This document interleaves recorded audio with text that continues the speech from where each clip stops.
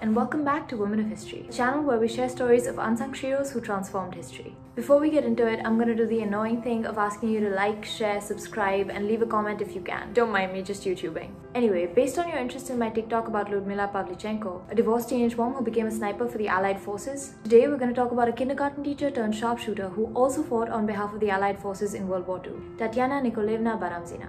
Born in 1919 in Glazov, Baramzina was the fifth of 6 children in her family. After graduating from Glazov State Pedagogical Institute, she began teaching a kindergarten class in the village of Kashkashur.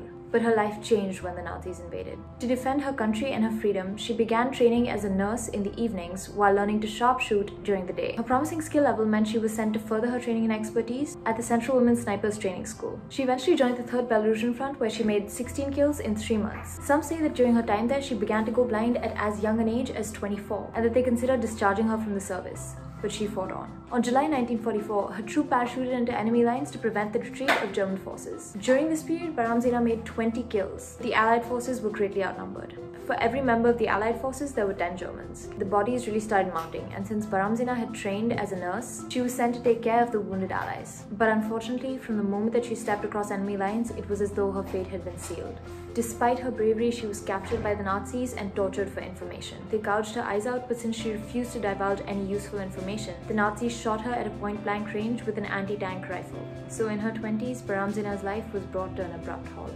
After the war ended, this young hero was awarded with the honor of the Hero of the Soviet Union. A memorial was built in her memory in Glazov, the place where she was born, and streets were named after her in 3 different cities. And what's more, in the school that she used to teach at, they renamed the Young Pioneer Group in her memory. And that's the story of the kindergarten teacher turned sniper who fought on behalf of the Allies and gave up her life. I hope you liked this video. If you did, don't forget to like, share, subscribe, leave a comment with other women that you think people should know about, and turn on notifications so that you can follow along as we share the stories of amazing women of history.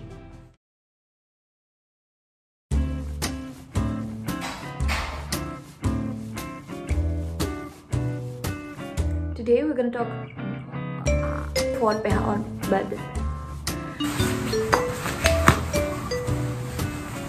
the honor of the for every